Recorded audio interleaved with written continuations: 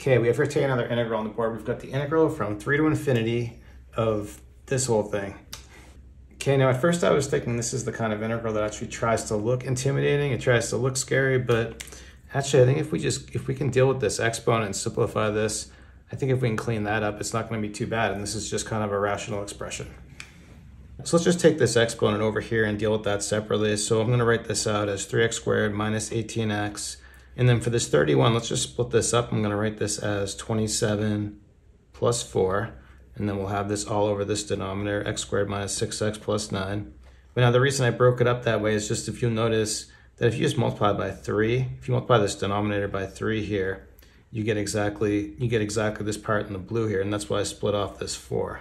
Then splitting up this fraction, the first part's just going to be 3, and the second part will just have 4 over x squared minus 6x plus 9. But then I think I can still simplify further, because for 4 I could write this as 2 squared, and for x squared minus 6x plus 9, this is going to be the same thing as x minus 3 squared. So rewriting again, I could express this as 3 plus 2 over x minus 3 all squared. So now we'll just take this and we'll put it back in our exponent.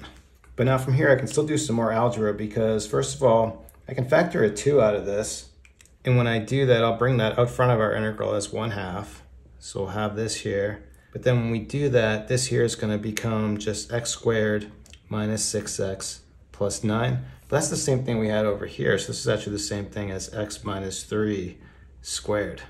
And then there's still more that I can do with this exponent, because now we're adding on the exponent of e. I can actually break this up into 2 terms. And this one here, that's just going to be a constant value. So when I split this up, I can write this as e minus 3. And then we'll distribute the minus sign in here, so then this other piece is going to be e minus 2 over x minus 3 squared.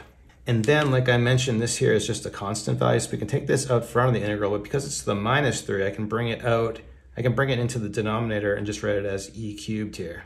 And then at this point, we're getting somewhere, but what I want to do is I want to simplify this further, and what I can do is a u substitution. We'll call this our u right here. And that'll simplify this exponent. So what we'll do, we'll have our u equal to 2 over x minus 3. And then taking a derivative of this, our du value is going to be, when we do this, we can look at this as 2x minus 3 minus 1, then just use power rule on this. This is going to become minus 2 over x minus 3 squared. And then this is almost perfectly set up for our u substitution, because this x minus 3 squared, we have this here. We just need to create this minus 2. So what I'll do is I'll multiply in a minus 2 here. But I don't want to change it, so I'll multiply by minus 1/2 in front here. And then now we have exactly our du, all this stuff over here to the right. So we'll just go ahead with this substitution. First, what we have up front here, this is going to become minus 1 over 2 times 2, 4e cubed. Then we'll update our bounds. So first we'll plug in infinity here. When we plug infinity in there, this thing's going to 0 for the upper bound. Then next, when we plug a 3 in here, we need to look at this as 3 plus. This is like the right side of 3. When you plug that in here, you're going to have a small positive number in the denominator, so this is going to be going off to positive infinity. And then here again, this is just going to become e minus u squared, and everything else is du. But then we'll just take this minus sign and we'll use to swap our bounds. But then at this point, all we need to do to finish it off is just recognize that what this is the Gaussian integral. So we know the value of this. This is actually going to be square root of pi over 2. So multiplying square root of pi over 2 times 1 over 4 e cubed, we get our final solution of just square root of pi over 8 e cubed.